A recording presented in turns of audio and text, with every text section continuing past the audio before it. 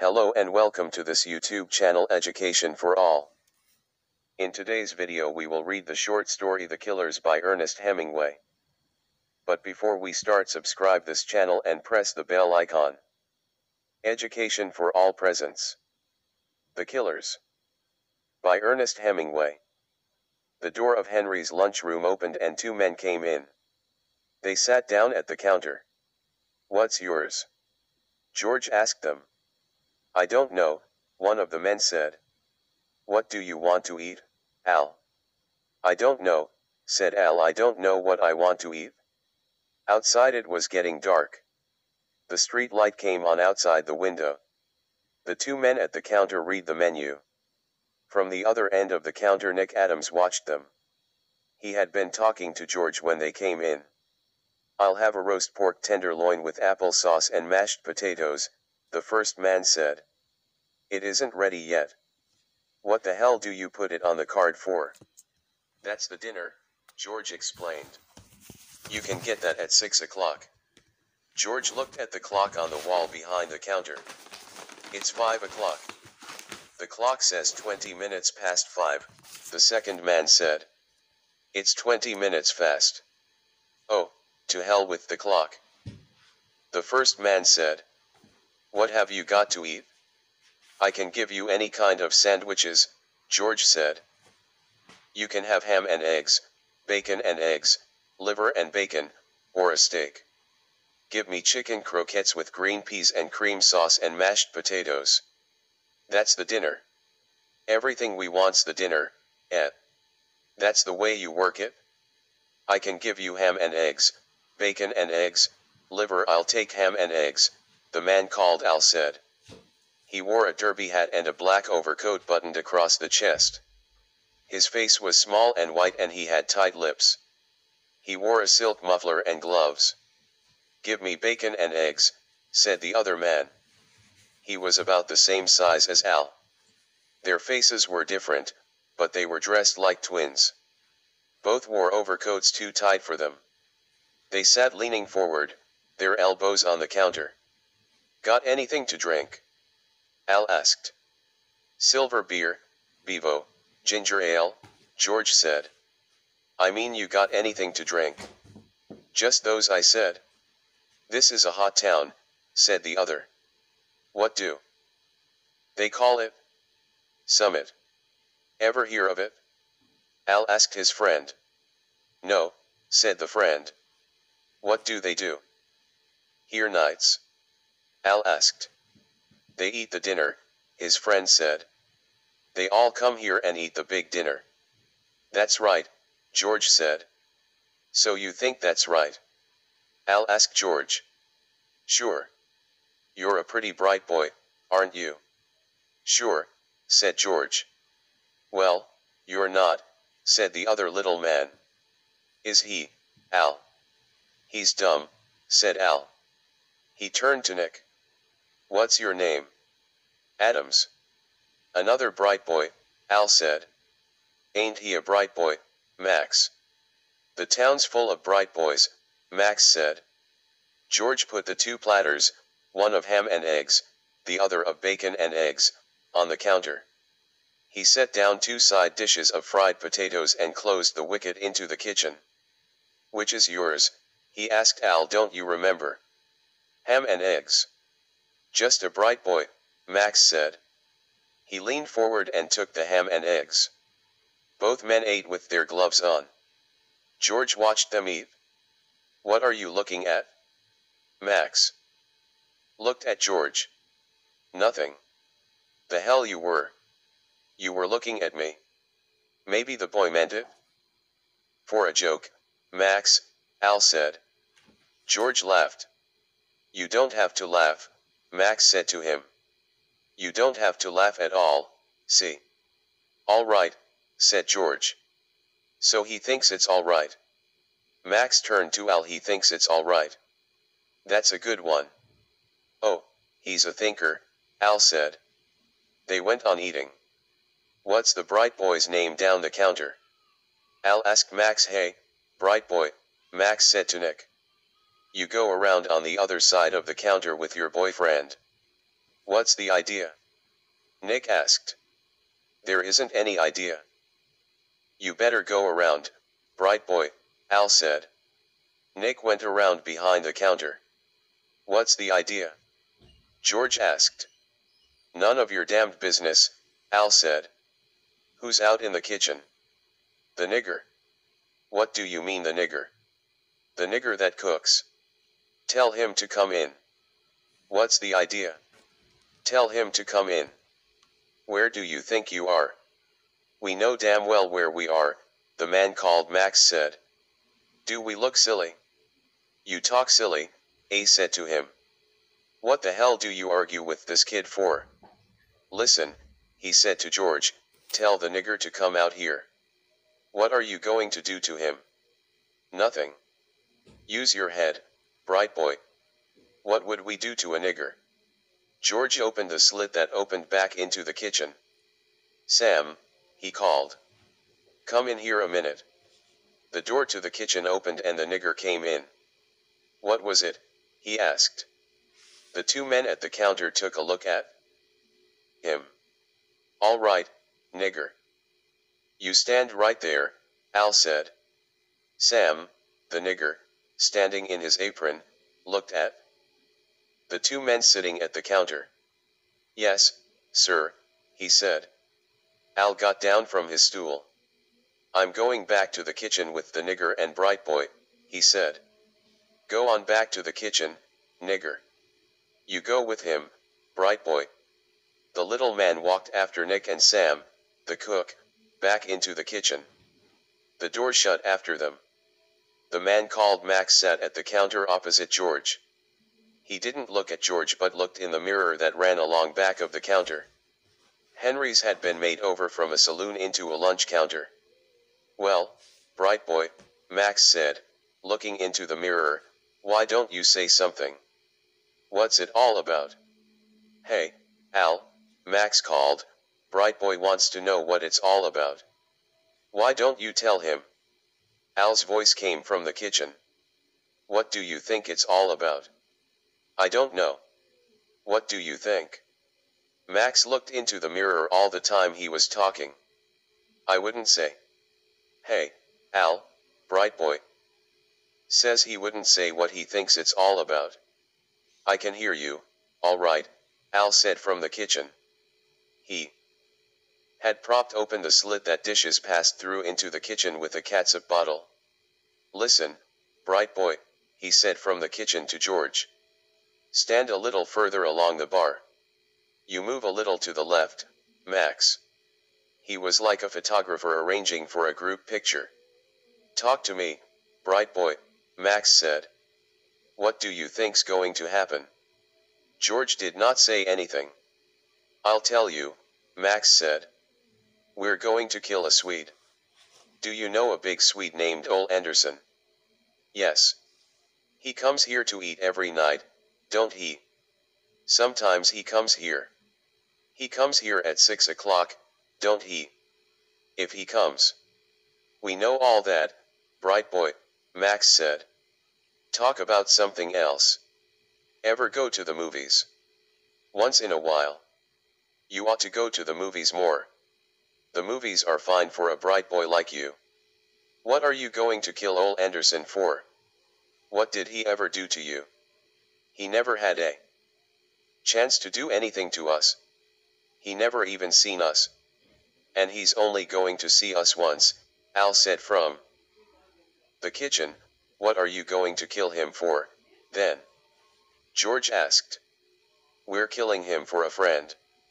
Just to oblige a friend, bright boy. Shut up, said Al from the kitchen. You talk too goddamn much. Well, I got to keep bright boy amused. Don't I, bright boy? You talk too damn much, Al said. The nigger and my bright boy are amused by themselves. I got them tied up like a couple of girlfriends in the convent. Convent. I suppose you were in a convent. You never know. You were in a kosher convent. That's where you were. George looked up at the clock. If anybody comes in, you tell them the cook is off, and if they keep after it, You tell them you'll go back and cook yourself. Do you get that, bright boy? All right, George said. What you going to do with us afterward? That'll depend, Max said. That's one of those things you never know at the time. George looked up at the dock. It was 6:15. The door from the street opened. A streetcar motorman came in. Hello, George, he said. Can I get supper? Sam's gone out, George said. He'll be back in about half an hour. I'd better go up the street, the motorman said. George looked at the clock. It was 20 minutes past 6. That was nice, bright boy, Max said. You're a regular little gentleman. He knew I'd blow his head off, Al said from the kitchen. No, said Max, it ain't that. Bright boy is nice. He's a nice boy. I like him. At 6:55. George said, he's not coming. Two other people had been in the lunchroom. Once George had gone out to the kitchen and made a ham and egg sandwich to go that a man wanted to take with him. Inside the kitchen he saw Al, his derby hat tipped back, sitting on a stool beside the wicket with the muzzle of a sawed-off shotgun resting on the ledge. Nick and the cook were back to back in the corner, a towel tied in each of their mouths. George had cooked the sandwich, wrapped it up in oiled paper, put it in a bag, brought it in, and the man had paid for it and gone out. Bright boy can do everything, Max said. He can cook and everything. You'd make some girl a nice wife, bright boy. Yes. George said, your friend, Ole Anderson, isn't going to come. We'll give him 10 minutes, Max said. Max watched the mirror and the clock. The hands of the clock marked 7 o'clock, and then 5 minutes past 7. Come on, Al, said Max, we better go. He's not coming. Better give him 5 minutes, Al said from the kitchen. In the 5 minutes a man came in, and George explained that the cook was sick. Why the hell don't you get another cook? The man asked. Aren't you running a lunch counter? He went out. Come on, Al, Max said. What about the two bright boys and the nigger? They're all right. You think so? Sure. We're through with it? I don't like it, said Al, it's sloppy. You talk too much. Oh, what the hell, said Max, we got to keep amused, haven't we? You talk too much, all the same, Al said. He came out from the kitchen. The cut-off barrels of the shotgun made a slight bulge under the waist of his too tight-fitting overcoat. He straightened his coat with his gloved hands. So long, bright boy, he said to George. You got a lot of luck. That's the truth, Max said. You ought to play the races, bright boy. The two of them went out the door. George watched them, through the window, pass under the arc light and across the street. In their tight overcoats and derby hats they looked like a vaudeville team. George went back through the swinging door into the kitchen and untied Nick and the cook. I don't want any more of that, said Sam, the cook. I don't want any more of that. Nick stood up. He had never had a towel in his mouth before. Say, he said. What the hell? He was trying to swagger it off. They were going to kill Ole Anderson, George said. They were going to shoot him when he came in to eat. Ole Anderson? Sure. The cook felt the corners of his mouth with his thumbs. They all gone? He asked. Yeah, said George. They're gone now. I don't like it, said the cook. I don't like any of it at all. Listen, George said to Nick. You better go see Ole Anderson. All right. You better not have anything to do with it at all, Sam, the cook, said. You better stay way out of it. Don't go if you don't want to, George said. Mixing up in this ain't going to get you anywhere, the cook said. You stay out of it. I'll go see him, Nick said to George. Where does he live? The cook turned away. Little boys always know what they want to do, he said. He lives up at Hirsch's rooming house, George said to Nick. I'll go up there. Outside, the arc light shone through the bare branches of a tree. Nick walked up the street beside the car tracks and turned at the next arc light down a side street. 3 houses up the street was Hirsch's rooming house. Nick walked up the 2 steps and pushed the bell. A woman came to the door. Is Ole Anderson here? Do you want to see him? Yes, if he's in. Nick followed the woman up a flight of stairs and back to the end of a corridor. She knocked on the door. Who is it? It's somebody to see you, Mr. Anderson, the woman said. It's Nick Adams. Come in. Nick opened the door and went into the room. Ole Anderson was lying on the bed with all his clothes on. He had been a heavyweight prize fighter and he was too long for the bed. He lay with his head on 2 pillows. He did not look at Nick. What was it? He asked. I was up at Henry's, Nick said. And 2 fellows came in and tied up me and the cook, and they said they were going to kill you. It sounded silly when he said it. Ole Anderson said nothing. They put us out in the kitchen, Nick went on. They were going to shoot you when you came in to supper. Ole Anderson looked at the wall and did not say anything. George thought I better come and tell you about it. There isn't anything I can do about it, Ole Anderson said. I'll tell you what they were like. I don't want to know what they were like, Ole Anderson said. He looked at the wall. Thanks for coming to tell me about it. That's all right. Nick looked at the big man lying on the bed. Don't you want me to go and see the police? No, Ole Anderson said. That wouldn't do any good. Isn't there something I could do? No. There ain't anything to do. Maybe it was just a bluff. No. It ain't just a bluff. Ole Anderson rolled over toward the wall. The only thing is, he said, talking toward the wall, I just can't make up my mind to go out. I been here all day. Couldn't you get out of town? No, Ole Anderson said. I'm through with all that running around. He looked at the wall. There ain't anything to do now. Couldn't you fix it up some way? No, I got in wrong. He talked in the same flat voice. There ain't anything to do. After a while I'll make up my mind to go out. I better go back and see George, Nick said. So long, said Ole Anderson. He did not look toward Nick. Thanks for coming around. Nick went out. As he shut the door he saw Ole Anderson with all his clothes on, lying on the bed looking at the wall. He's been in his room all day, the landlady said downstairs. I guess he don't feel well. I said to him, Mr. Anderson, you ought to go out and take a walk on a nice fall day like this, but he didn't feel like it. He doesn't want to go out. I'm sorry he don't feel well, the woman said. He's an awfully nice man. He was in the ring, you know. I know it. You'd never know it except from the way his face is, the woman said. They stood talking just inside the street door. He's just as gentle.